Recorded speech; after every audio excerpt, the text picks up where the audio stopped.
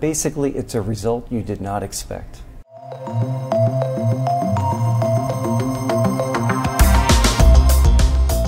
Some may define risk as the chance of losing money. How do you define risk? Yeah, well, there are certainly many technical definitions of risk. I think for most people intuitively, it can be expressed as an outcome that is very different from what one expected. And so it's really deviation from expectation. How has risk changed in recent years? Are there new risks to consider? Well, I think what's really changed for people is that the return expectations are coming down, and risk really is not changing. From a quantitative perspective, what we say is that expected volatility or expected deviation around the returns is more or less constant, but the expected return in a low economic growth environment with low capital market returns, it means that the risk you have to take to get the same level of return is now uncomfortably high.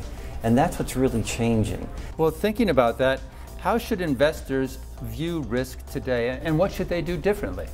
Well, without doubt, the first step towards risk management, because for us it's risk management, not risk avoidance, and they're two very different things, is that you absolutely need to diversify.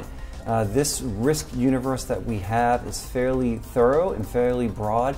Take advantage of it. It's an old adage and it rings true today, don't put all your eggs in one basket. Most people who put all their eggs in one basket end up being disappointed. And understanding that, looking for that lottery ticket towards wealth, it just doesn't work out most of the time. Part of what we've been talking about in particular is really understanding unintended risk, how risks creep up in your portfolio over time.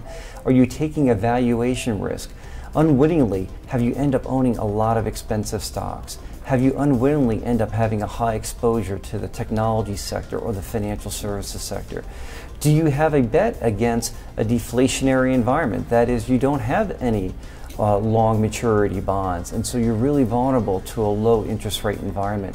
Really be thoughtful about what risks are accumulating in your portfolio over time and make sure you manage them very effectively.